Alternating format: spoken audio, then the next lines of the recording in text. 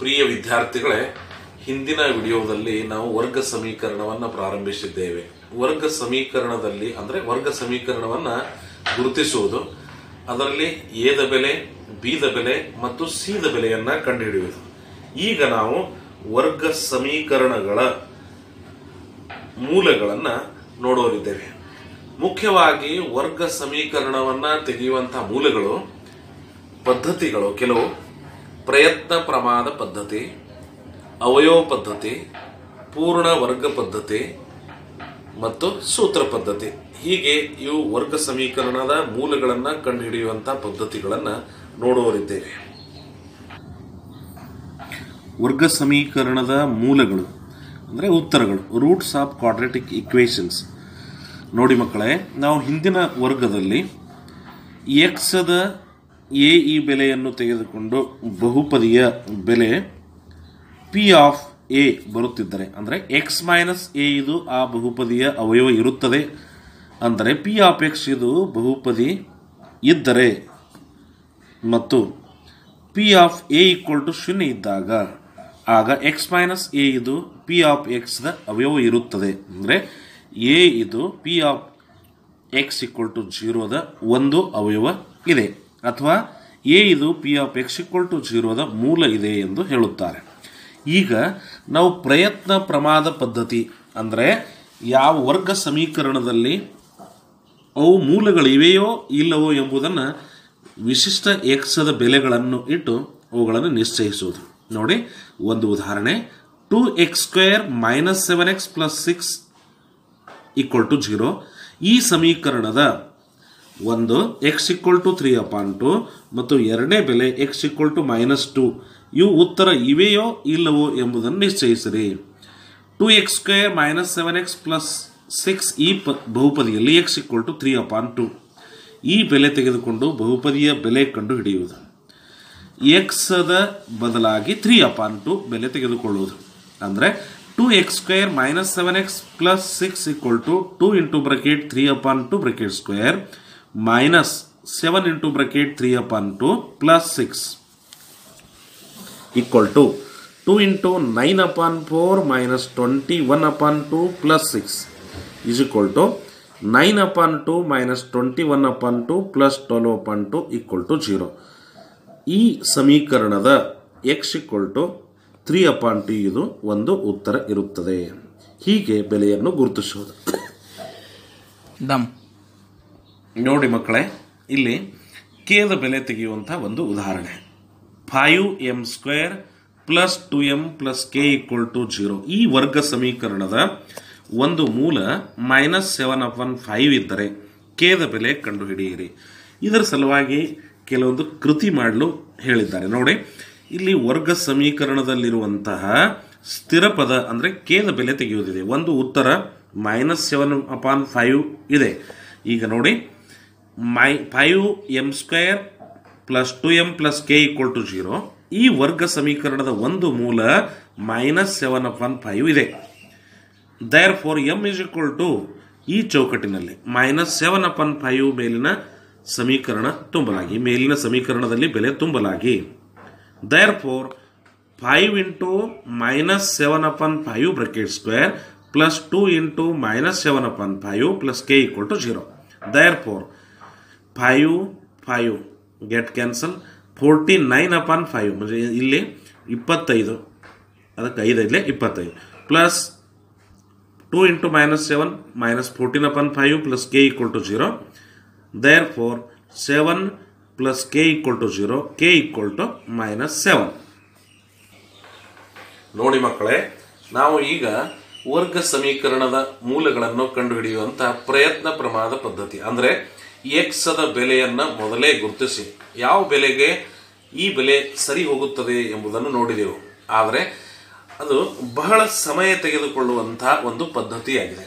ಆದ್ದರಿಂದ ಈಗ ನಾವು ಒಂದು ಸುಲಭ ಪದ್ಧತಿ, ಅವಯವ ಪದ್ಧತಿಯಿಂದ ವರ್ಗ ಸಮೀಕರಣದ ಮೂಲಗಳನ್ನು ಕಂಡುಹಿಡಿಯುವಂತಹ ಪದ್ಧತಿ ಅಂದರೆ solution of A quadratic equation by factorisation. ನಾವು ಚಲಕ್ಕೆ ಬೇರೆ ಬೇರೆ ಬೆಲೆ ತೆಗೆದುಕೊಂಡು ವರ್ಗ ಸಮೀಕರಣದ ಮೂಲಗಳನ್ನು ನಿಶ್ಚಯಿಸಬೇಕಾದರೆ ಅದು ಬಹಳ ಸಮಯ ತೆಗೆದುಕೊಳ್ಳುವುದರಿಂದ ಈ ಪದ್ಧತಿಯನ್ನು ಆಯ್ಕೆ ಮಾಡಲಾಗಿದೆ. ಅಂದರೆ ಅವಯವ ಪದ್ಧತಿ ಎಂದರೆ A into B equal to 0.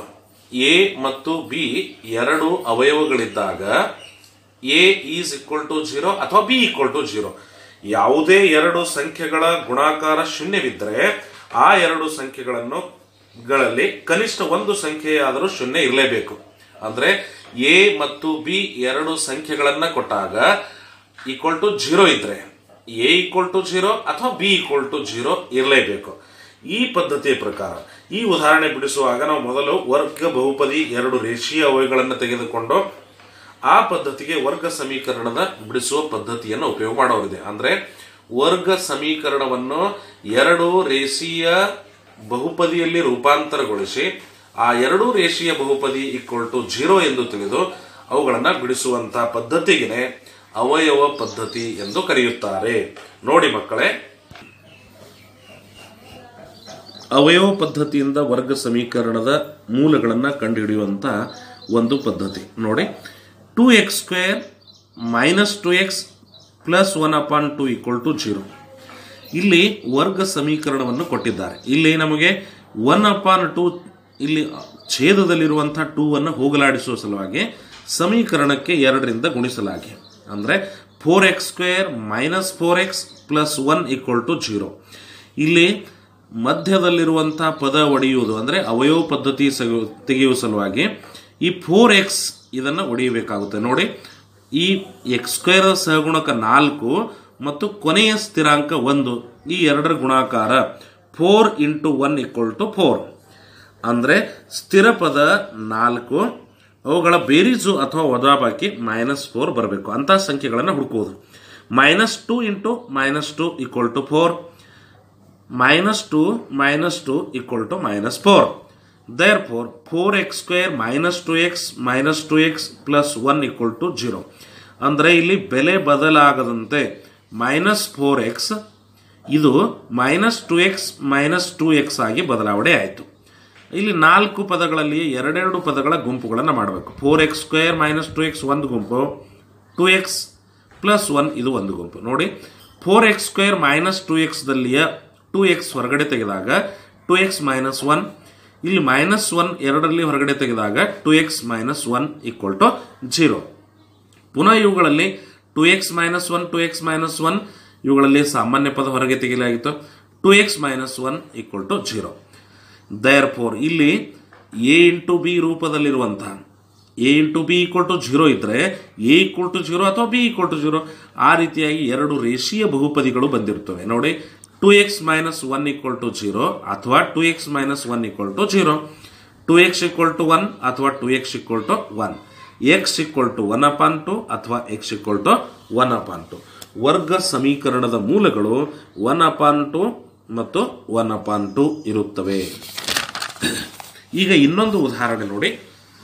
3x² - 2√6x + 2 = 0. ಇಂತಹ ಉದಾಹರಣೆಗಳನ್ನು ಅವಯವ ಪದ್ಧತಿಯಿಂದ ಬಿಡಿಸುವ ಸಲುವಾಗಿ ಮೊದಲು x² ಸಹಗುಣಕ ಮತ್ತು ಕೊನೆಯ ಸ್ಥಿರಾಂಕ 3 × 2 = 6 ಆಯಿತು. ಆನಂತರ 6 ಇದು ಸ್ಥಿರ ಪದ, ಈ ಬೆಲೆ ಏನಾಯ್ತಪ್ಪ ಅಂದ್ರೆ ಇದು ಗುಣಾಕಾರ ಬರಬೇಕು. ಆನಂತರ -2√6 ಇದರ ಬೆಲೆ 2 ಬೇರೀಸ್ ಬರಬೇಕು. 2 ಇಲ್ಲಿ ಗುಣಾಕಾರ 6 ಮತ್ತು ಬೇರೀಸು -2√6 ಬರುವಂತ ಸಂಖ್ಯೆಗಳನ್ನು ಹುಡುಕುವುದು.